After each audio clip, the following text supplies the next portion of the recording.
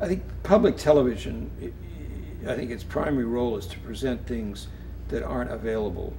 on commercial television, which means more complicated things, more artistic things, films, and I mean, there is a major absence of an outlet for that. What public television does is make available the work and the thought of independent filmmakers to an audience that otherwise wouldn't have access to it, or only have a limited access. And that serves an important function in our society at a point when the kind of information that's available is getting more and more homogenized, and it's difficult to find any complex treatment of subjects about contemporary life.